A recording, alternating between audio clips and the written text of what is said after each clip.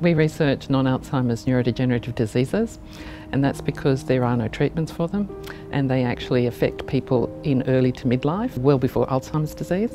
At the moment, we don't understand their mechanism very well, and therefore there's no treatments. We've actually been involved in changing diagnostic criteria for most of the non-Alzheimer's neurodegenerative diseases, and that's used now currently in clinical practice.